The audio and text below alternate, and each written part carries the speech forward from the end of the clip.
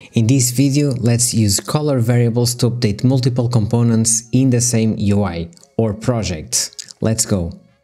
To start, we have this card that usually we see on dashboards, and what we want for this tutorial is that everything that we see here on yellow, we want to apply color variables to change. When I click this color, it will apply to everywhere, this color the same, and the same for the other ones. The first thing to do is to create our color variable, and if you have your dashboard or frame selected, click outside it so that you can see the local variables panel.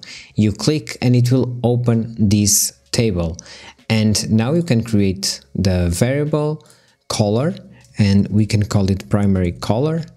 And let's add already one of these columns. So grab here the color picker and let's select this purple.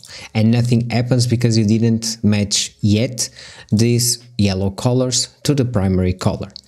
So then let me close this. You can select by using Shift all the bars, okay, because they have all the same colors. Let's select this, and here in the fill color, you can click on top of the color, and instead of custom you want libraries, and here it's our color variable.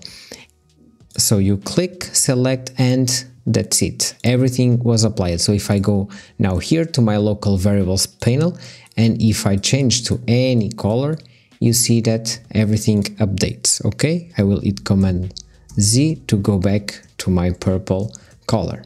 Now let's do the same for the other components that are still on yellow. So I will select this, I'm clicking Command plus Shift so that I'm selecting only the layer I want, because these could be groups, and if I click Command it goes directly to the layer.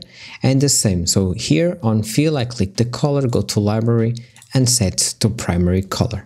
Okay, now that all the elements have the matching color variable that we want, next we need to prototype and add the condition so that every time I click in this purple, everything turns purple. If I click on blue, everything turns blue, and so on and so forth. So I will select here my ellipse and go to prototype, and here in the interaction I will click plus, and I want that on click. I want to set the variable primary color to this color, okay?